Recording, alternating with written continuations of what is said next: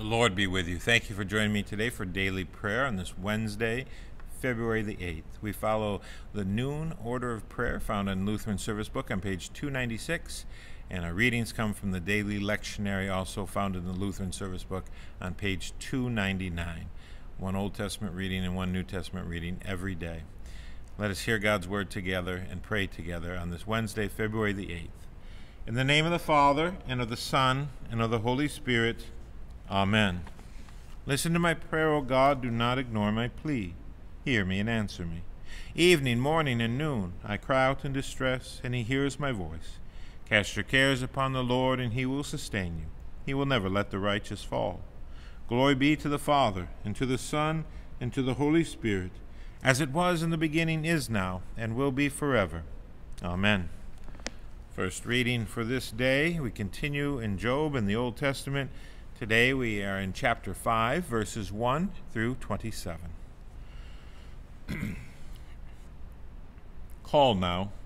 Is there anyone who will answer you? To which of the holy ones will you turn? Surely vexation kills the fool, and jealousy slays the simple. I have seen the fool taking root, but suddenly I cursed his dwelling. His children are far from safety. They are crushed in the gate, and there is no one to deliver them. The hungry eat his harvest, and he takes it even out of thorns, and the thirsty pant after his wealth. For affliction does not come from the dust, nor does trouble sprout from the ground. But man is born to trouble, as the sparks fly upward. As for me, I would seek God, and to God would I commit my cause, who does great things and unsearchable, marvelous things without number. He gives rain on the earth and sends waters on the fields.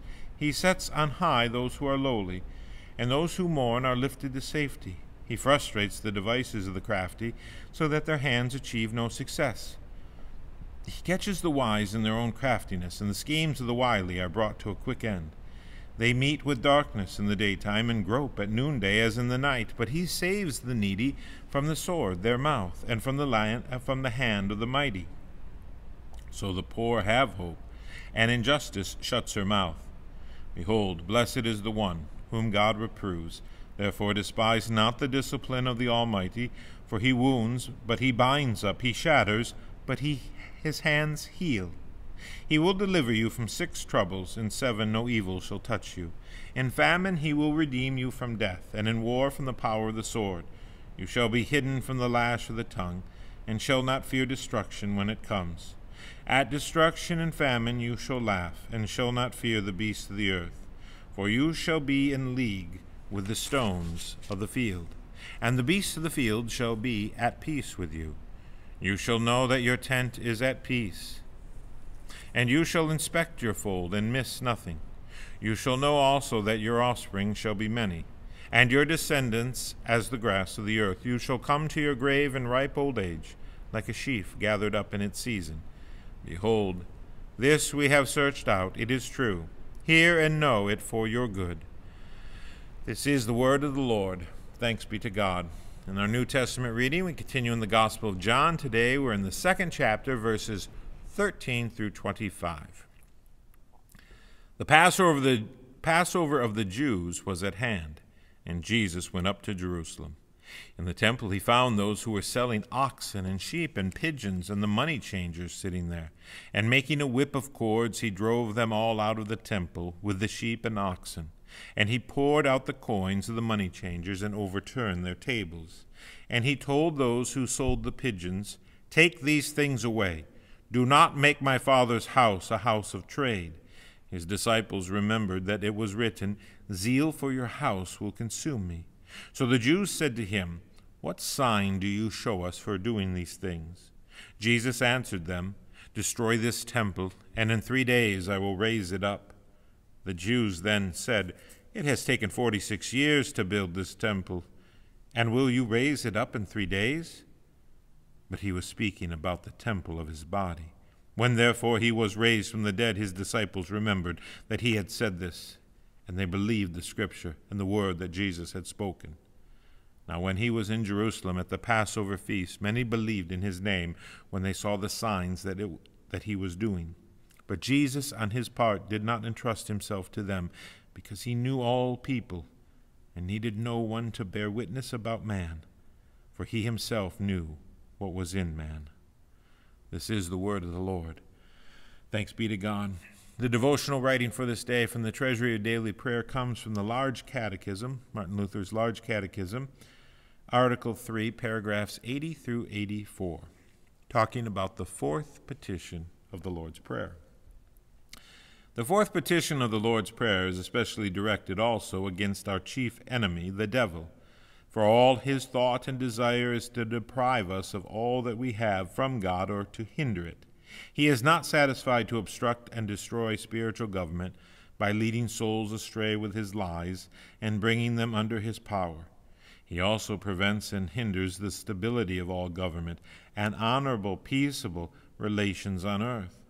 There he causes so much contention, murder, treason, and war. He also causes lightning and hail to destroy grain and cattle, to poison the air, and so on. In short, he is sorry if anyone has a morsel of bread from God and eats in peace. If it were in his power, and our prayer next to God did not prevent him, we would not keep a straw in the field, a farthing in the house, yes, not even our life for an hour. This is especially true of those who have God's word and would like to be Christians. God wishes to show us how he cares for us in all of our need and faithfully provides also for our earthly support. He abundantly grants and preserves these things, even for the wicked and the rogues. Matthew 5:45. Yet he wishes that we pray for these goods in order that we may recognize that we receive them from his hand and may feel his fatherly goodness towards us in them. Psalms 104:28 and 145:16. For when he withdraws his hand, nothing can prosper or be maintained in the end. Indeed, we daily see this and experience it. How much trouble there is now in the world only on account of bad coins, daily oppression, raising of prices in common trade, and bargaining in labor by those who greedily oppress the poor and deprive them of their daily bread. This we must suffer indeed, but let such people take care so that they do not lose the benefits of common intercession. Let them beware lest this petition in the Lord's Prayer speak against them. We continue in prayer. O Lord, have mercy upon us. O Christ, have mercy upon us. O Lord, have mercy upon us. We're bold to pray together as he has taught us. Our Father, who art in heaven, hallowed be thy name. Thy kingdom come, thy will be done on earth as it is in heaven.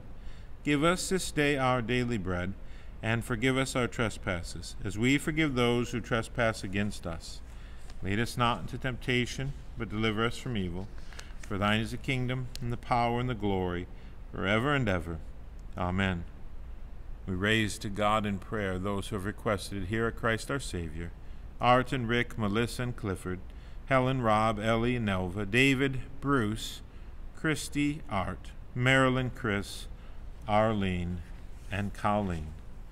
O Heavenly Father, send your Holy Spirit into our hearts to direct and rule us according to your will, to comfort us in all of our afflictions, to defend us from all error, and to lead us into all truth.